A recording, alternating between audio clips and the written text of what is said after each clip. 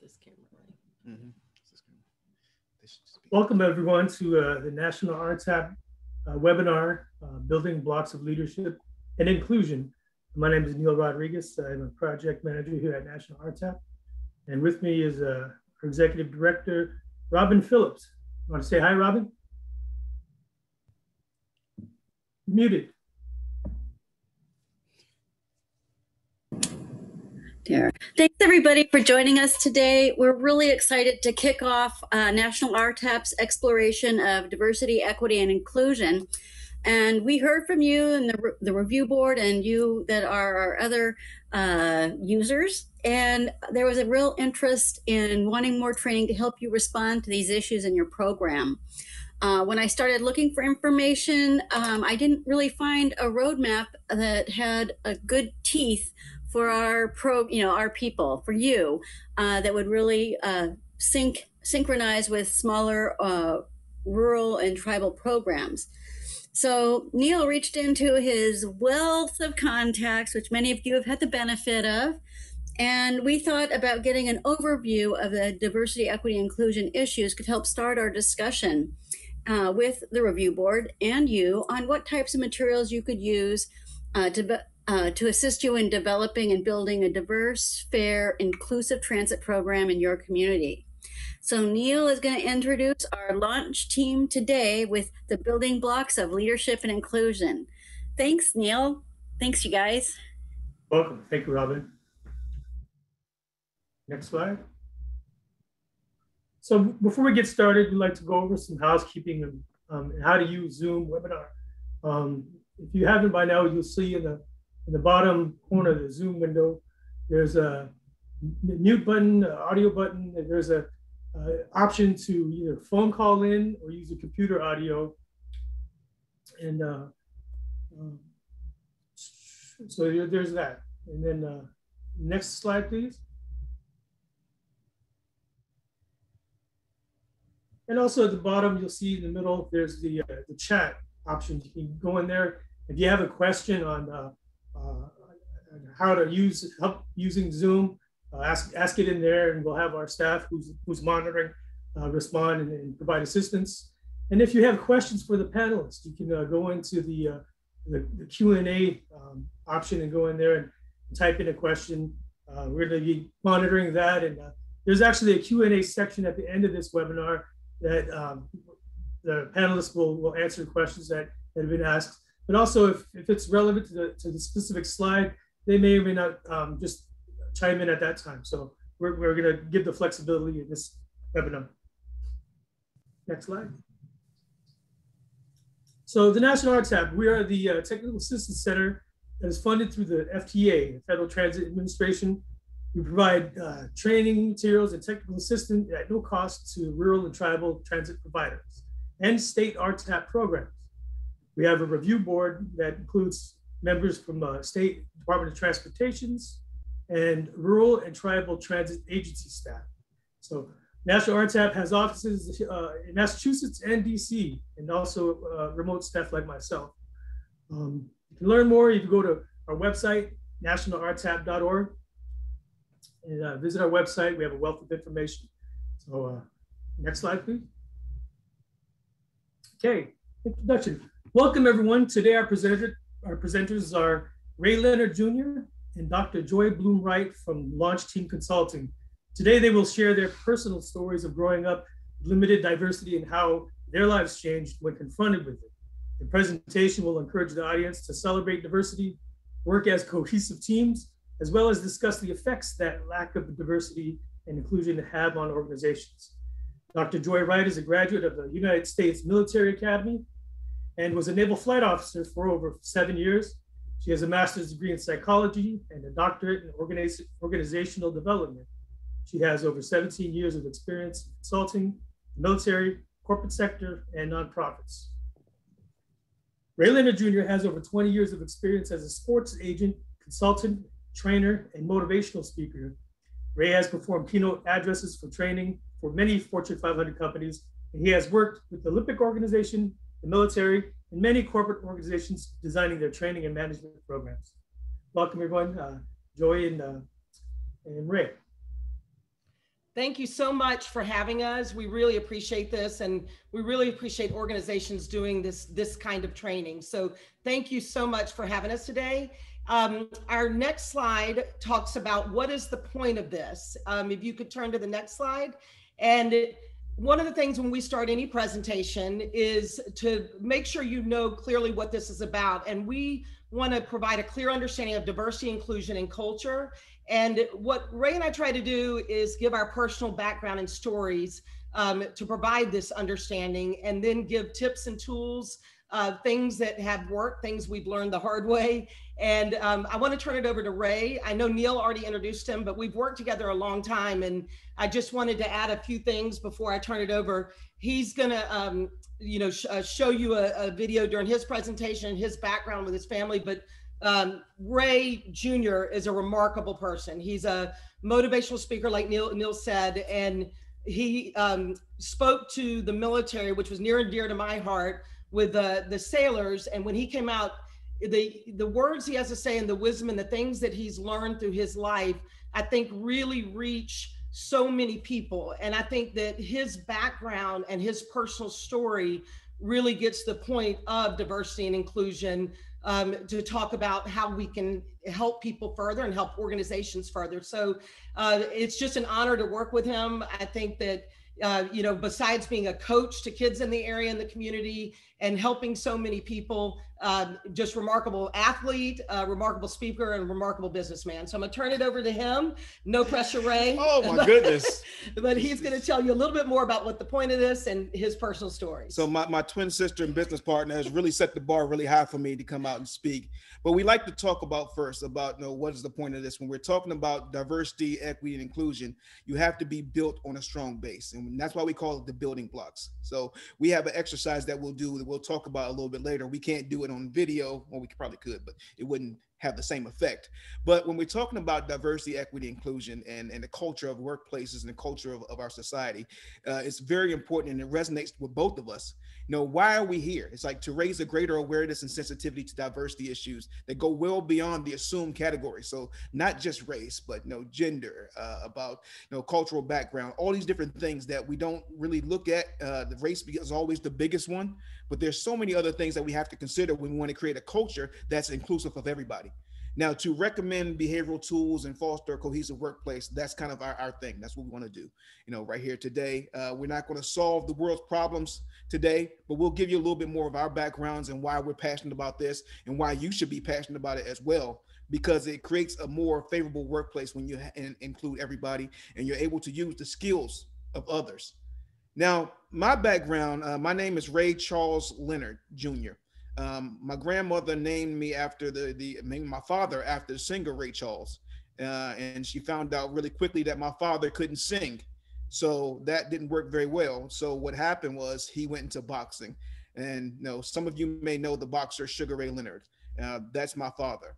And so you may have seen outside things about my life, because I grew up most of my life in the media, on TV.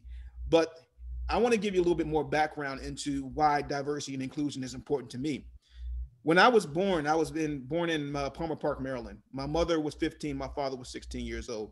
We had very meager beginnings. There was 14 of us to a 2-bedroom house, and nobody knew who we were. And it was just, my block was my whole future. Because sometimes when you live in a situation like that, you can't see outside of your space and everything that you're in. So that was kind of my thought process. And then all of a sudden, in 1976, my father wins the gold medal in the Olympics. And things start to change pretty quickly because he became the golden boy. And, we were all over the cameras and TV and everything. So living half my life in Palmer Park to see, one culture, and then all of a sudden I'm thrust into a situation where I'm seeing cultures from all over the world, and I'm meeting people all over the world.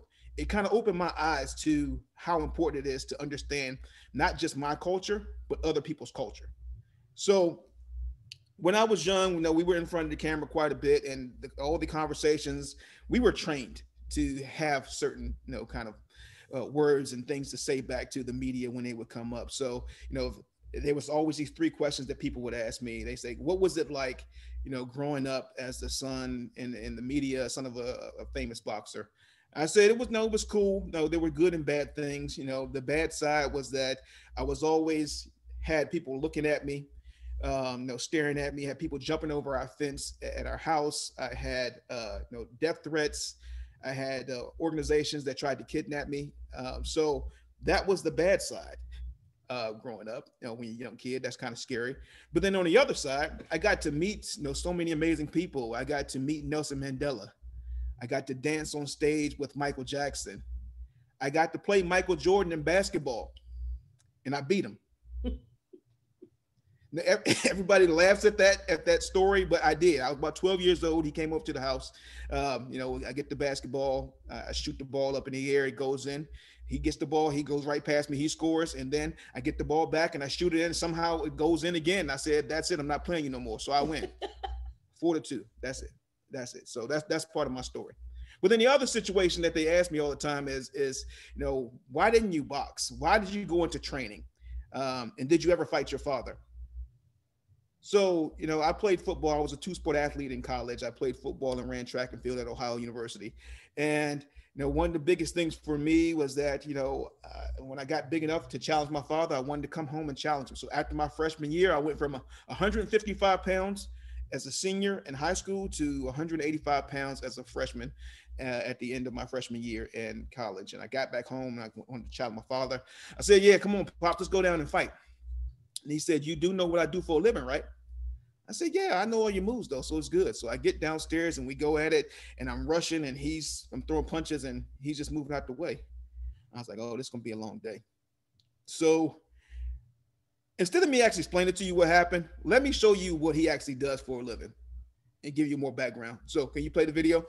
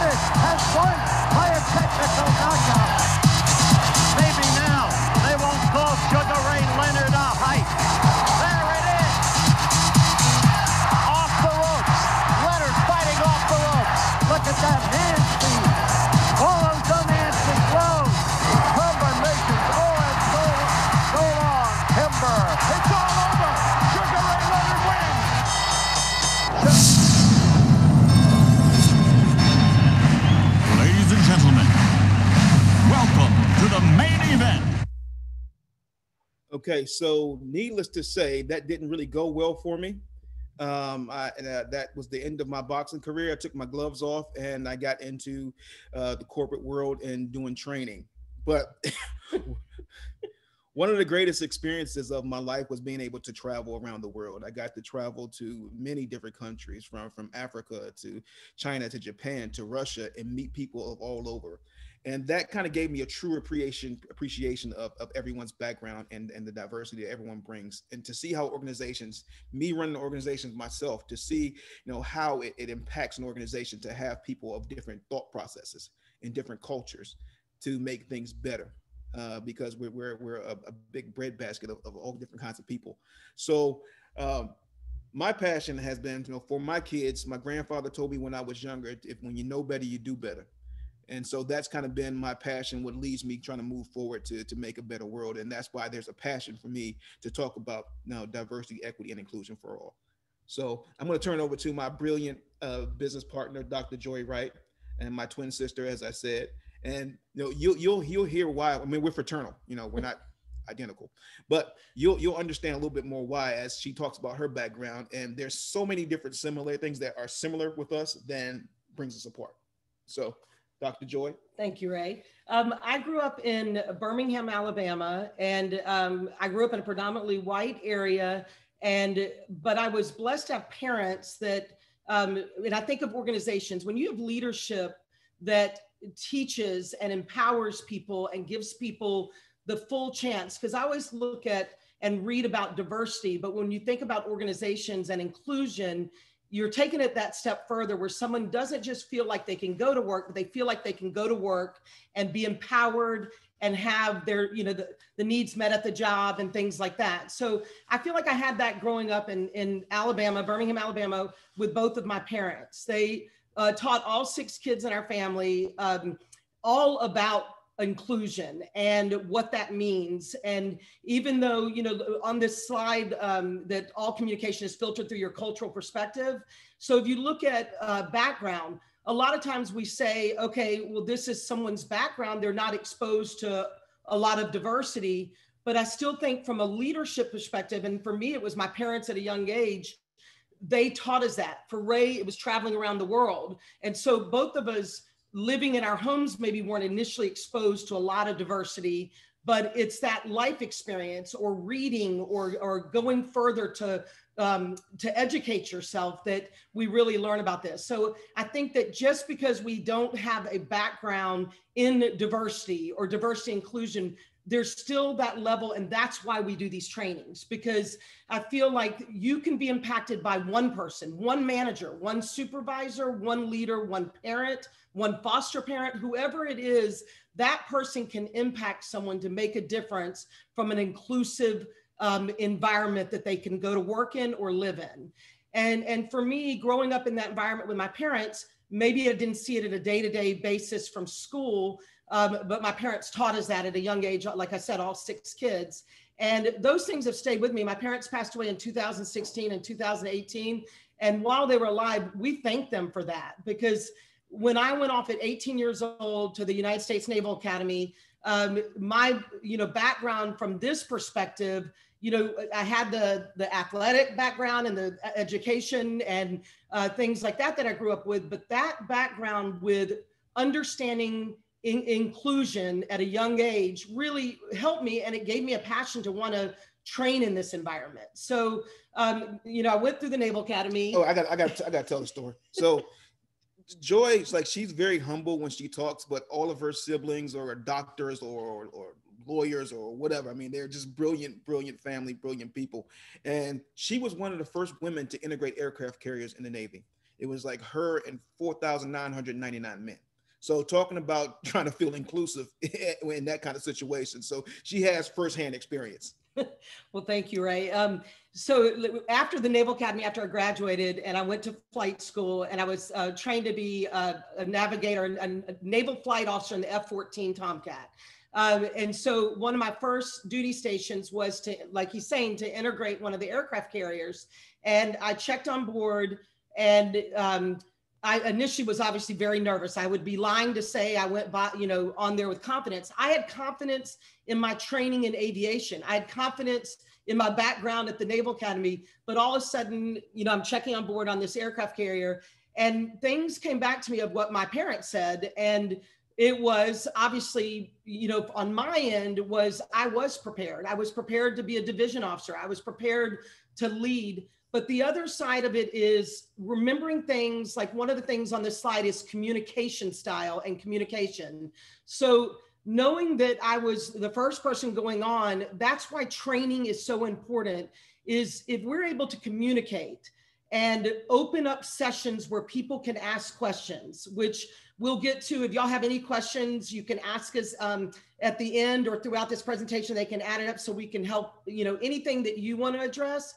But also having an environment where you allow that so that people aren't uncomfortable, because I had so many questions when I went on board, and a lot of it was fear. I had one chief come up to me and say, I am so afraid to talk to you because I don't want to get in trouble. I don't want to offend you. And I said, by you coming up to just talk to me and be honest and say that is part of the training process, because this is how we make changes and we make an environment where you're empowering people to work.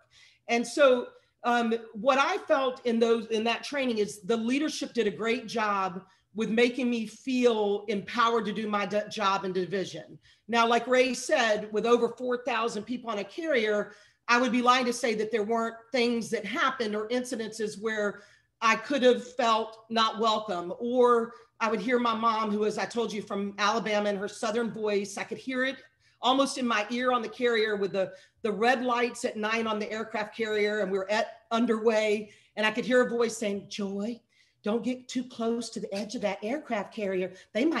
Those boys might throw you overboard. And so in my mind, it was, okay, there might be someone that does not want me on this aircraft carrier. And, I was so excited as a new officer to go out and do my job. But I also had that side of my mom saying, your safety, And so I think that is the biggest thing in a workplace. We can say we can create an environment that is diverse, but we have to take it to the step of inclusive, which means you feel that you're empowered at work, that you feel comfortable to do your job. You don't feel like you're going to get thrown overboard on an aircraft carrier. And that might be an extreme situation, when in a workplace. But if you think of that analogy, nobody should ever feel like they come into an office and they're not safe, right? Yeah. And if there are examples in your life where you feel like that environment didn't create that for you. Yeah. So, why does it matter now? How does that translate, our stories, how does that translate into the corporate world or translate into your organization? It translates because there are people from all different backgrounds that you're going to work with. And from your story and your background is going to have kind of the filter your thought process and the communication that you have, because it's sometimes it's all Like when I first talked about me growing up in Palmer Park, Maryland, where I saw nobody that looked different than me. Everybody was brown and athletes pretty much. It was a whole situation where everybody was from the same culture. And then when you get thrust into having to work with people from other cultures, it can be easy to be scared, because that's what a lot of the miscommunications come from, is fear. And it's the thought process of not being able to communicate well with others. So the big thing nowadays is trying to understand everybody, trying to have that communication, trying to walk a mile in their shoes and find out how your teammates can work best with you. Because when you're in the military, when Joy talks about her being in the military, you can't really care about the person that's beside you, because you want them to shoot and protect you too, right? Right. So that conversation, just when I played sports on a football team, I didn't really care about the background of anybody. I was cared about, could they do their job? And as it went along, the more I got to know each person, I began to represent and feel their culture and understand why they did certain things. So it made it a much more cohesive kind of situation. Right. And I think that in sports, it's very easy to see that. Like I played soccer and did track in college at the Naval Academy, and Ray did track and football. We both talked about our college background. And I think that, like what he's saying, and you've heard the analogies of different positions, when you look at the football field or the soccer field, there are so many different positions, and the players are very diverse in their ability and levels and size, shape, whatever you want to talk about in the field, but they come together as a cohesive team. And the best teams out there are that way. When I think of the teams that I've played with, whether it was in high school or middle school or at the Naval Academy or all Navy soccer, when we played beyond the academy, it was that team that worked together and provide that teamwork. And why do we even bring this up in business? We think about, obviously we want it to be a safe place and people to feel good about going to work and going to the job. But from a business aspect, it makes the team and the organization more productive in whatever job they're doing, whether it's sports, whether it's a sales team, whether it's a transportation side of the house. All of those areas are going to be more productive if the people feel safe and comfortable and happy going to work. Right, right, and you got to think about it. I mean, we all have our preconceived biases that come from our background or whatever, what we've learned within life, and it's easy to think that here, no, I mean, maybe I just didn't like this person for this reason. No, but at work you have to get along. You have to be able to work with someone no matter what their background is, and you have to respect each person because they're individuals and they're trying to help all of us get to a certain goal. If in a company, everybody's trying to get to the same goal, to have, a good life, to have, profitability from the company and the organization, and to go to work. Man, when you go to work, you spend most of your life at work, at work and sleep. So you want to have an environment that's fun, that environment that you're friendly with, that you're comfortable with. And it's a terrible thing when you make somebody feel bad because of their race, because of their religion, because of their national origin, because of their disability, their gender. And it doesn't make sense, because if you think about it, when you put two little kids together and they're playing in the sandbox, they really don't have any issue with each other. They just want to say, here, you didn't take my sand, or you didn't take my toy away from me. They want to have fun and play together. There is no preconceived notions that they have, but those are learned behaviors. So how do we overturn and change that culture within our community and within our world? And so that's why training is so important, and understanding tools. We had a question which pertains to this, and I wanted to bring it up now, was how did fear play into your job performance? And I know Ray and I both have examples of this. And for me, one of them was that I obviously going back a little bit in college, which was before I became an officer, but it was still, I was doing a job at the academy as a midshipman. And so what happened was, I was a brand new plebe, and I was standing out in the hall, and we do these come arounds where they can yell at you, you're upper class, and they're things that are loud. So, the guys, everybody's getting yelled at, they're being asked to do push-ups, and none of that was unfair. We were all being treated the same with respect to that. And then I had one guy, a second class midshipman, which would be a junior, that pulled me back out in the hallway. And the only person that could see the two of us, I thought, was my roommate and another female, but there was a diagonal, which I had another male classmate that could see as well. And he kind of got in my face. And what he did was he knocked my cover, which is the hat you have to wear. And he knocked it off my head, but he hit my head as he did it. Now, at the time, one of the things before I went into the Naval Academy that a family friend had told us was just fit in, kind of fly under the radar, don't bring attention to yourself. So when it happened, I went back in my room, tried to hold back tears because I definitely didn't want to call attention to myself. And my roommate was like, that is not okay. And I did not want to bring it up, to anybody, but the guy was known to do that just to some of the females. And neither my roommate nor I wanted to do something. And it was the male classmates that saw it that ended up saying something, that's not okay. He can't hit you in the hallway. And, I was 18 years old, right out of Alabama, scared to death. But what it did while I was waiting for anybody to do anything about it from a fear perspective, I was terrified, and it took me down a level where I had so much confidence walking into induction day of the Naval Academy. And all of a sudden, 2 weeks into it, this guy has taken that. I was allowing him almost to take that away from me. And what happened, and this is when I think of leadership, even though this was a peer, to me, that was a leader that stepped in and did something about it at the time. And it made a difference in the rest of the time I was there. And the guy got training. He didn't get kicked out, but he did get talked to by the company officer. And I think a lot of things have changed, and that obviously wouldn't be allowed now. But it did put a level of fear in me that affected my performance those next few days. And I let it because I didn't feel safe in that environment. Yeah, and when you talk about fear, being a part of it, I mean, we've all felt uncomfortable in our work situations, and in certain different environments, we felt uncomfortable, right? Whether it was blatant or whether it was just perceived, because we all have, these certain fears and things that are inside of us. I remember, to talk about a situation of fear for me, as when I started working in the financial services area. I was working for a big Wall Street firm. We all came in, young folks came in together, and there was a certain thought process from me and a couple other guys that looked like me. and a young lady that looked like me, that we were expected to do a lot more than our counterparts. And we were being held to a different standard.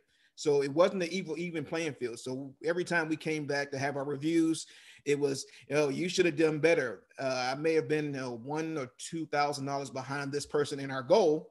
And they say, you should have done better because of this. And then I come back the next time, it motivates me to say, okay, here, I'm going to be better because I have to be better, which it shouldn't be a factor into your head when you're working in that kind of environment. But we've all felt it. We've all dealt with it, and it's uncomfortable. You don't like to deal with it. And how do we change that factor? How do we change that in the world? And that's one of the things we talk about when we're training. We do it over and over again, and sometimes it's uncomfortable. But like if you're in sports or boxing, something like that, we train because we want to create what we call muscle memory. So when you have those high stress situations or issues that come up, we want to react. And when we have the opportunity to be leaders, we want to make sure that we create an environment as a leader that's conducive to everybody feeling comfortable to be able to work at their best. And Ray, just the word he just said, everybody. I think that's so important. And sometimes we miss that point of when we look at an environment of inclusion, we want it to be everybody, all, not just some. You don't want it to be some people feel comfortable or included in that work environment or that organization. You want it to be all and everybody. And those words are so important when you look at inclusion, that you might say that, okay, I've included these 4 people. And I think that's really important to always keep in mind. Another question that came up or a statement was, when we're talking about, we already addressed the fear that you can experience, whether it's in, whatever organization you're in, where you've experienced something that makes you afraid to go to work. And like Ray said, it can be blatant, like someone hitting you on the head, or it can be very like, just kind of, you feel like somebody's talking about you. And both of those make you feel uncomfortable when you're walking around your workspace. And analogy I always like to give when you're thinking about, let's say you have a new position and you're a leader in that position. My parents used to say this: when you host an event at your house, like you're hosting a birthday party, or your Ray's son just signed to play football in college and they did a signing. When you do that event and you come to the front door of that person's house and they open the door, you in about 30 seconds feel whether you're welcome there or not welcome there. And at Ray's house, I walk in the door and I always feel welcome. And I think vice versa, right? Yeah. The entire family, from his mother-in-law to his mom to his wife, to your dogs, to your, I might have to give him a treat or two, but yes, your dogs and your kids. But so you feel that 30 seconds where immediately you feel welcome. And so the reason why I'm bringing up this point is a statement that was made in the comment section is your communication and your interaction with your coworkers is so important. And you want that productive communication. That's why kind of mediated training is important, because a lot of times when we're getting through understanding each other, there might be a little chaos before we get to clarity. And so a lot of times Ray and I will mediate those. But I think that communication is so important, and effective at communication. Right. We've talked a lot about that. If you Yeah, I mean, you talk about, what is your organization built upon? What do you represent? When you hear about different organizations, or you hear like the Patriots, from in the NFL, and you say, okay, their organization is different. They don't tolerate this. They go after certain kind of people. They got people that have this certain thought process. Every organization doesn't have that. I mean, I know, sometimes when you walk into a job or you walk into an environment and you're like, oh, you know what? This is kind of a cold environment. This is not what I'm used to. So what are the building blocks of that organization? We talk about the building blocks because of the base. Everything starts with a strong base. If you have a strong base, it makes it easier to build upon. So that's when we talk about when you're training and you're trying to get to yourself to change the organization and change the culture of our society. It has to be built on something other than just talk. I always talk to organizations. I say, do you want to put a Band-Aid on a problem, or do you want to actually solve it? And if you want to solve it, it's going to be hard work. You got to build your base. You got to build a culture that includes everybody. And it's going to take some time, because people have to relearn some things, or people that think they know may not know exactly what their biases are and the issues are. So sometimes you got to bring it to attention. And that's what we try to do from the exercise that we call the building blocks of leadership and inclusion. And Joy, you want to tell a little bit about that exercise that we do? Yes, and the example of our Jenga game. We're still not seeing everybody together. I mean, hopefully we'll all be together closely soon, and we can actually do live events again. But these are one of the exercises that we talk about when we move forward. Because we built a giant one of these to get really the perspective of it. Yeah, we built a whole bunch of big blocks like the Jenga game. So one of the things when we're doing training is sometimes you get the slide, like the last slide we just showed, where it talks about we form, our thought processes based on our age and national origin and race and sexual orientation. And you can look at all the things all the way down to military experience, philosophical perspective. Look at this list of things that form our opinion. So now if you go to the next slide with the building blocks, Ray and I, we understand that it's built on that. So now where do we take it? We go into an organization and we know people come from these diverse backgrounds. And on an aircraft carrier of over 4,000 people in my Navy commands of diverse background. And what and Ray have found both in our workplaces, and that's what we found, even though I had the military and corporate background and he had sports and entertainment and corporate background, they were both very similar when it comes to this. And that is the leadership, what leadership plays. And a leader does not have to be your top person. A leader can be anybody in that organization. A leader can be someone that stands up when they see something that isn't right.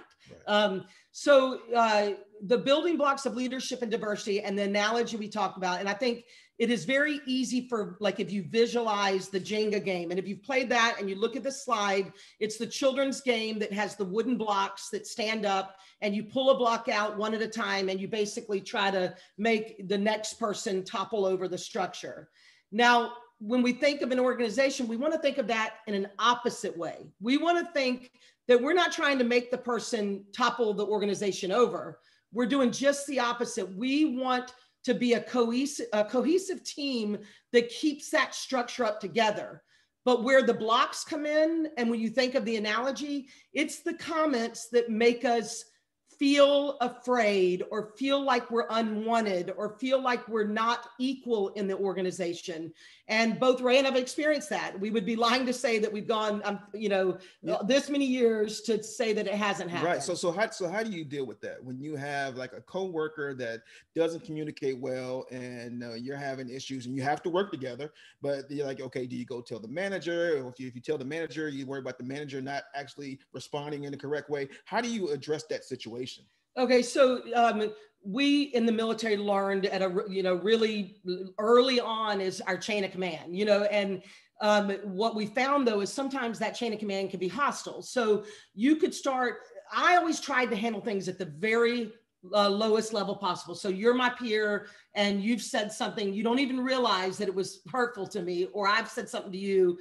I don't realize it's hurtful, and we address that to each other. And this has happened like on the aircraft carrier and the commands I've been in, and not just, it's happened both ways. It's not just something said to me. It might be me saying something I didn't even realize was, and so we talk about it. And a lot of times you'll get, I did not realize that. Oh my gosh, I didn't even realize, but I can completely see where you're coming from as far as what I just said and how I immediately changed that. So we are communicating that, right? Now I might go to Ray and he laughs at me. I've just said the comment. Now Ray would never do that, but you laugh and it's become hostile. Like there's nothing I can say. And my mom in that example would say, gently distance yourself, and it would be the next person. So, and that's what I mean. Like you don't want to take, to me, I wouldn't go straight up to the skipper of my squadron and say, this just happened to me. If it's a communication issue that we can talk about. And obviously there's protocol in any organization for safety issues that this is not going to work, where we're going to communicate. And I know, and that's why Ray was talking about the building blocks. Your organization's training manuals and your protocol for how you address things is very important. And having those in an organization is very important so that you have that quote chain of command.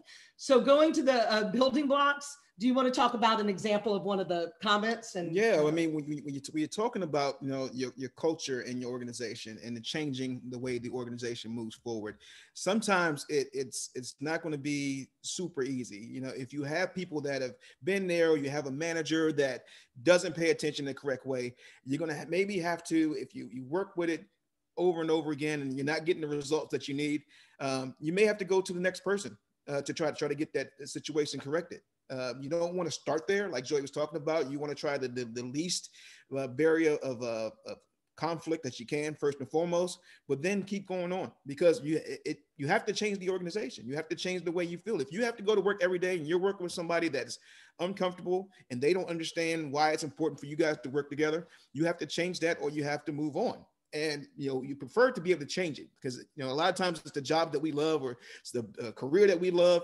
And if we don't change the culture of where we are, if we're not a part of it, first reflecting on us and saying, what am I doing to help this situation? Then, yeah, you have to continue to move forward and try to find, you know, the solution that's going to make a difference. And it starts with leadership, and reflect on each one of us to say, I'm doing my job. Now, by DYJ, that's what I say when I'm coaching kids: do your job first and foremost, and then move on, and then everything else is going to take care of itself. So when we're talking about the building blocks and talk about the comments and issues and different things, you know, say if I'm in a situation and I you know, talk about somebody's race or background in a joking situation, and I think it's a funny joke, but it makes them feel uncomfortable, you know, within the whole community, within the whole organization. How do I reflect on myself and say, how can I change that? Because I don't want them to feel uncomfortable, just like I wouldn't want to feel uncomfortable myself when I'm going to work. So that's when you do that, you're taking a piece of the organization and you're making the organization less strong when you're doing that, and you create an environment that's uncomfortable for somebody else to work in. So we had a statement or comment. Yeah, I just read it. Do you want to read this one real quick? And yeah. I'll say in a lot of cases, even diverse members of organizations can have intercultural issues. For example, a white manager might hesitate to discipline or correct a minority employee that causes problems for others. What steps can we take individually to reduce the hostility in a work environment? I think consistency. So I rotated around as a division officer, you know, on the aircraft carrier. And I think that no matter who the manager is, if we're consistent with our rules, and I know that that is very difficult, but if we stop doing that, then that can also create an environment where that, you know, people don't feel inclusive. So I think being consistent on how you treat your, you know, like on an aircraft carrier would be Division 1, Division 2, Division 3 of your, so that division officer, how they're treating that person. So VO division officer is treating them equally. I think that's very important. And if that doesn't happen, when we're looking at these building blocks, it could be comments or it could be something else.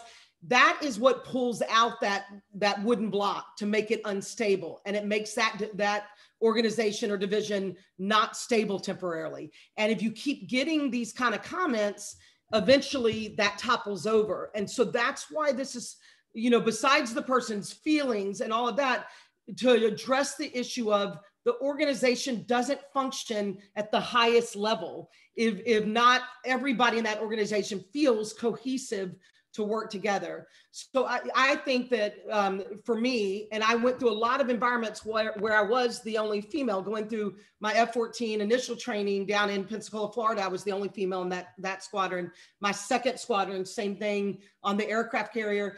And I know there were numerous, and in my instances, it was gender. So numerous males where if I messed up at something, I know that they were initially hesitant to correct that. And so for me, that was part of the training process. And when I was on the aircraft carrier, these are things I brought up. I brought up, when they're integrating the aircraft carrier, bring on a team, maybe not one person, and different things like that. But the other important thing about training is intent. So if someone comes to you and you can tell their intent is genuine, but they might have, what they said verbally might have not can you explain that further, like intent with comments and correcting things? Yeah, I mean, maybe something that was being said or done wasn't meant. The intent wasn't to offend somebody, but it actually did. And so when you're an organization or when you're a person in leadership that understands, okay, I may not have had the intent of that, and the other person, you can explain to them that, hey, I didn't have the intent to do that, but I apologize for doing it, and I won't happen again. When Joy talked about the consistency in every single organization, on a football field, if I let one person just kind of run around, and do their own thing, they may be from a different background or a different culture, and I may have a fear to say, if I say something to them, then it'll come back on me. But if I had it consistent with every single person, they look back at the track record and say, this is what he does. Like, this is how he responds to you, and this is the expectation. And the expectation is how the culture moves forward. And that's when you create a culture that everybody understands and everybody respects and appreciates. When you respect their culture that says, here, no, there isn't going to be, different rules for different people. Like, here's the rules. And once you start to see that, you want to show that in your organization, people will appreciate that more. Yeah. And I found that if I was treated differently, like, initially when we were doing the obstacle course training, when I was a brand new officer, they took out the wall. The females didn't have to go over the wall. And I asked if I could do it because I felt like I didn't want to be treated differently, because it called that attention that I didn't want to myself, as far as doing something, that stood out differently from a perspective as far as training, that should be equal. And so I think that when you're looking at an organization, consistency, but also, and we help a lot of organizations with this, where making sure your guidelines, like what your rules are clear, like they're clearly stated and communicated, because you might have it in a book somewhere, and that will make that leader's job very easy. Because if your protocols and your tips and tools that are in place at your organization are very clearly put out there, whoever that manager is, whatever that manager looks like, whoever they are, if they're following that consistent, base, which is where this building blocks is, that's what they bring up. They don't there's no other attention brought to that person on what their diverse background is, or whatever it is. It's sticking to the consistent rules of that organization. So what happens when the leaders or the management are the ones that's creating an environment that's a toxic environment, that doesn't have the culture? And so that's where I think training is, we bring back the training comes, and you said it's sometimes hard work. Ray and I did a lot of work, with the military, and sometimes it was very painful for us to watch, to see, we would do the junior officer training, and we would do the senior leadership training, and to find where we could very quickly see where the issue was. And that comes with training, because when Ray talked about, looking at the diverse backgrounds, and we have that slide in here that says we form these opinions based on this. And I have two 18-year-olds and a 20-year-old, but my two 18-year-olds are in social media. And I tell them all the time, you have these platforms and a big base of people listening to you. And I know that you're very passionate, but also understand intent and how you put things out there, and research before you just, copy and paste something. And so I think that from a training perspective, if it's the leaders that are toxic, I think that we continue the training. The members of that organization can request it, like you're talking about. There's protocols to request it. And I think, like, for this organization today, doing what you're doing right now is part of half the battle. But there's more that's needed, right? And for the average employee or the average teammate, Joy's sons are super TikTok stars, so she's being very modest with that. But for the average employee, or for the average teammate or person that's out there, sometimes you believe that you can't make a change. Like, you believe that your voice doesn't matter, because it's all about the leadership. But sometimes if you pull together and you decide to, we're going to create an environment, it forces the organization to change. That's one of the things that we talk about the internal change. because everybody else wants to do that. We had a situation way back when my kids were young, because my kid was going to school with Joy's kid, and there was a situation where someone came in with the comment. Another kid came with the comment and said something about him, and Joy's kids jumped up immediately and started saying, no, that's not true. Oh, you don't move like that. Joy, you want to tell the story a little bit?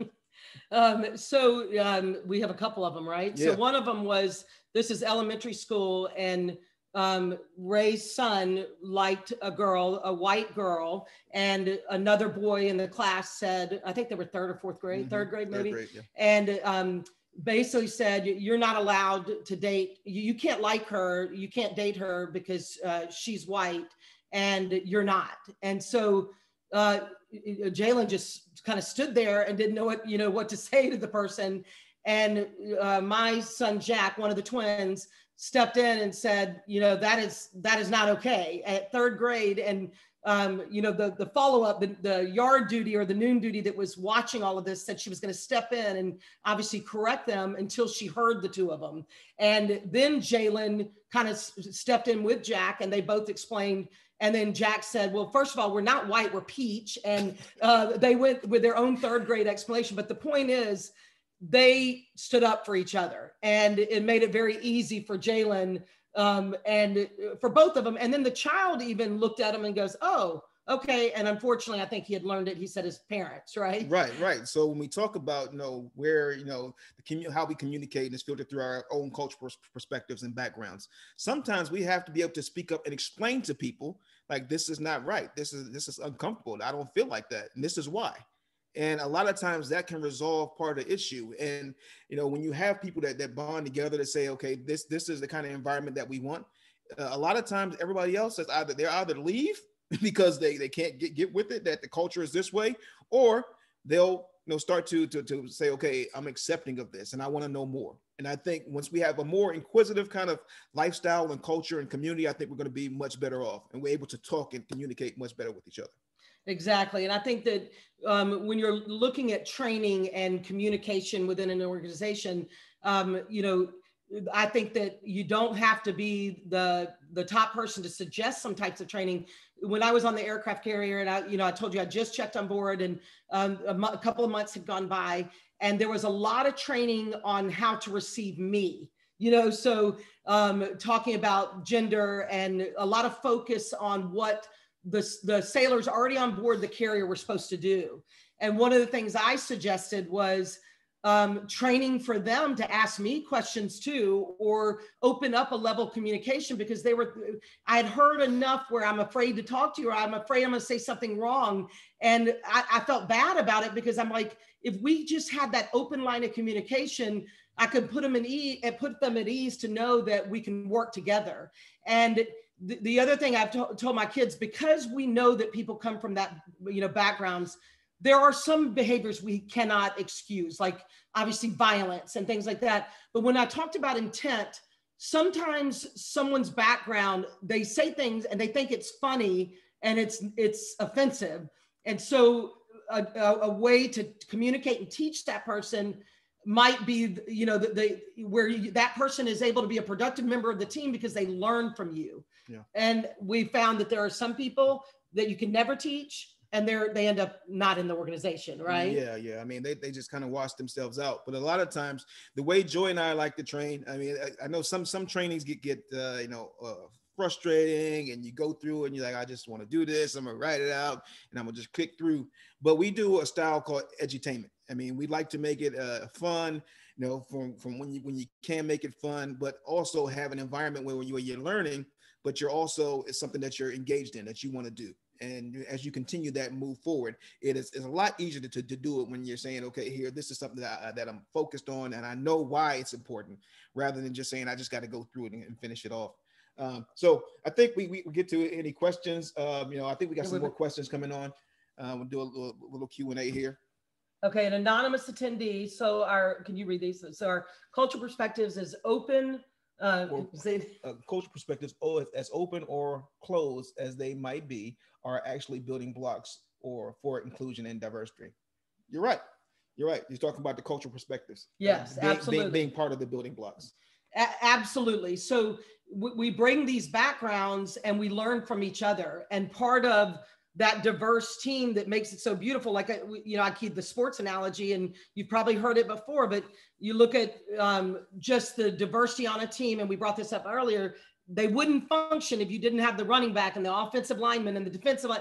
So if you think of it in that perspective, a diverse workforce is great. Now take it a step forward in the inclusion side, where you empower people, because if everybody is empowered on a team, that team is going to be more productive. Right. But we do have to be patient with each other as we learn from each other, because a lot of times we just don't understand something. Like Ray and I have constantly ask each other questions, right? Yeah. And there's a question here that, talks about how do you open up lines of communication? If you have a coworker, how do you approach a coworker with the intent of educating them and inform them rather than criticize? Because that's a big thing. If you say something to somebody, they may think you're trying to criticize them rather than saying, here, I want you to know about my culture.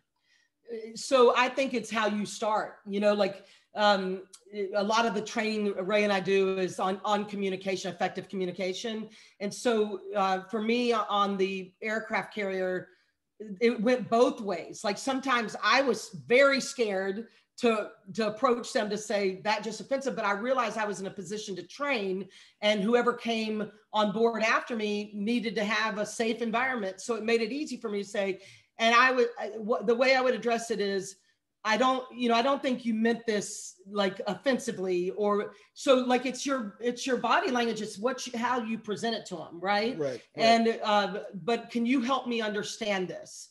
And don't point it at them. So can you help me understand this? I have a question about this.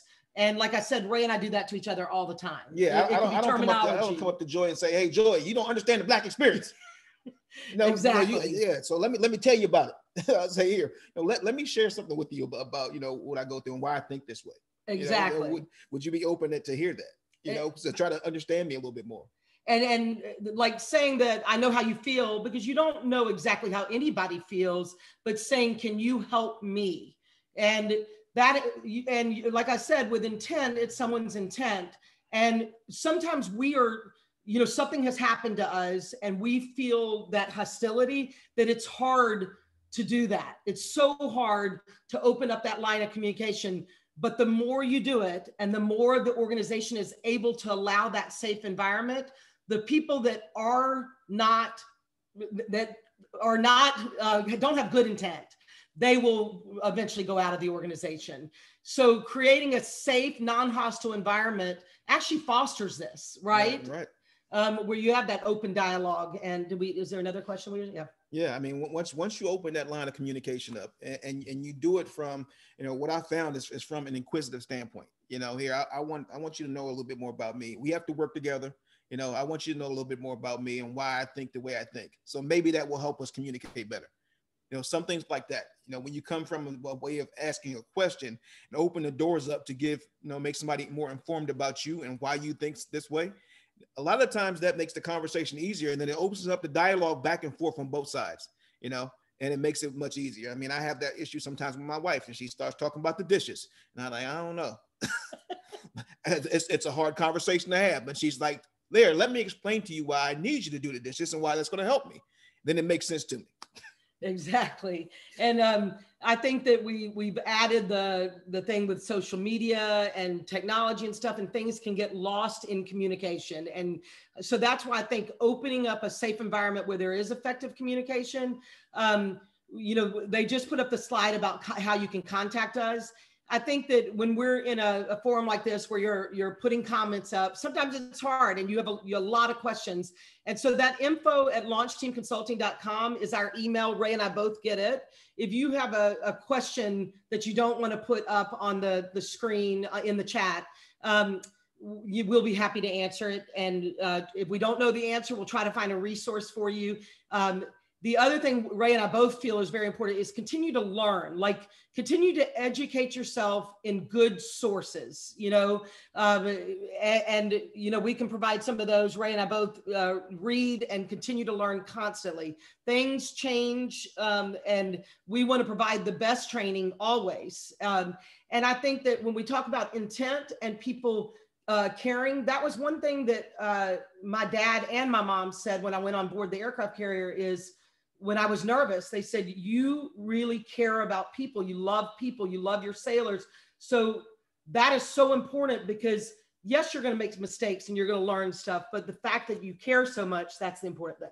So, okay. So would you address employees that push back on our over D&I efforts? So, okay. So Joy's getting a little water, but so like we talked about earlier, I mean, employees that push back, employees that don't want to be involved in the culture. Sometimes it's addition by subtraction. Every single employee that you have is not going to be up to following the rules of the culture and the culture that you want to create in your organization. So sometimes it has to be addition by subtraction, because you can't have someone that's poisoning the rest of your team. So if you've made the efforts, you're trying to explain to them exactly why this is important. You explain to them that here, this is going to make us a better organization. You explain to them, would you want this to be happening to you? Don't you want to create a better environment? And we understand it's frustrating. Sometimes, people get upset about, having to do training, and they think they know every single answer to every single question. But then, if they don't look at it from someone else's side and say, we still need to have this because it's not complete. Do you think the organization is at its best? So that's how I would deal with it. I mean, that's how we've dealt with it, before, or advised organizations to deal with it and say, okay, here, this is what it is. This is what our organization is going forward with. And that's how we're going to move forward. Because you can't go into a doctor and say, here, we have this training that you have to do to maintain your certification, and you have to do it. And if you don't do it, then you won't be able to practice. So that's kind of what it is. That's what our organization represents. So you've addressed that. I was just going to add that based on this comment about things circulating around an organization. So there's a comment about an anonymous comment just about things circulating around the organization where there's been an increase of, unkind things that are supposed to be there. I guess they're jokes or memes or things like that you said. And so I want to parallel this. When I was a brand new, officer in the Navy, it was in the early 90s. And it was right after the tailhook incident. And if you're not familiar with that, there was a female aviator that was assaulted basically in the hallway, and a lot of training came post the tailhook incident. And so I was in a lot of this training about gender and military, and it was all focused on that. And I was usually the only female in that. And a lot of jokes surfaced post-training to the point where I felt like I didn't want the training, like I would almost feel like I wanted to hide in my chair because so many jokes would surface right after the 1 hour training. But what I found in any training over the years, and you look in blocks of decades of training, and you look at anything that we've gone through, and I talked about the chaos before clarity. Obviously, you have to address the jokes, and that needs to, inappropriate things that are going around need to stop in the organization. But I have found that sometimes it surfaces initially, but we get through that by addressing it and creating the safe environment like this. So people sometimes do that because they feel uncomfortable with the topic that's being talked about. Right. And so they'll send those kind of things, but that doesn't make it right. And so for back in the 90s, the jokes that were told and things usually stem from some of the guys trying to make this more comfortable. And a lot of them were told right around me because they were uncomfortable that I was, all of that was addressed. And so that was the things I brought up is, is the in the 90s, is the training necessary? And now I've seen what it does and the changes that have been made in the military since that. So I'm very sorry that people are seeing inappropriate or offensive comments and stuff like that in your organization. And with training, that will change, and that'll get addressed. So someone has a question that they want to speak. Yeah. And so thank you both so much. I do want to recognize that it's 3:04. So thanks everyone for joining us. Please stay around. Shelley has a great question for Ray and Joy. So actually, you just really answered my question. I think that the because I was the one that put it in about, it seems like the more we talk about it, which we're trying to do as an agency, the more stuff keeps showing up. It's been pretty distressing for some of us because I guess we were unaware that that kind of feelings were in our agency to that degree. Now, for all we know, it's 2 people doing it, but yeah, I mean, personally, I was very upset to think that I worked with people that felt like that. That was very disturbing, but I do appreciate your comments about just, we got to keep talking about it. It's the only way to get through it. So thank you. You did answer my question. Absolutely. And Shelley, thank you so much for bringing that up, because just you bringing it up addresses it to people that are not saying anything, but have been offended by it.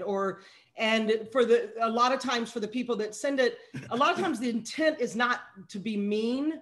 And they might be a very funny, like I have, Ray knows my twins, they're 18, and the two twins are very different. One is very funny. And as he's grown up, I've been, I constantly told him, okay, that's funny, but the really funny people are people that are funny without making fun of someone. And what you think making fun of someone might be different to somebody else. So be really conscious of what you're saying. And it doesn't mean that people have to be scared and feel like they're walking on eggshells. You can have a great cohesive environment. And I've watched the change throughout the Navy because I'm still part of a lot of the Naval Academy organizations. And to watch what I thought would never have changed back then and to see it now is like, it's like night and day. It's just, it's amazing to see the great change. And was there some heartache to get through that? Absolutely. But I think just addressing it and talking about it like you are, and not attacking someone, but trying to understand where they're coming from. Yeah, thank you for the comment, Shelley, and for the question. We really appreciate it. And like my grandmother used to tell me, sometimes when you shake the tree, things are going to fall out. That doesn't mean you don't stop watering. You keep watering it because you grow stronger. So. And your grandfather, the know better, do better, yes, right? Yes. So thank you all for being great panelists, for asking some great questions and taking the time to listen to us. I hope something that we said resonated with you all, and hopefully you'll be able to look and see more of our training and more of the things that we do that make a difference in organizations. Yeah, thank you so much for having us, and we want to be respectful of your time. We can stay on if you have any other questions, but we know that y'all are busy and it's hard to stay on this for this long. So we appreciate it. So yes, thank you, Joy and Ray.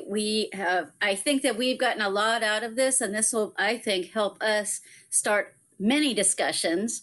And hopefully we'll get some great ideas about ways that National RTAP can support transit programs around the country. And we appreciate your time and energy and your perspective to help us get new perspectives too. So thank you very much. Thank you for having us. Thank you. Thank you.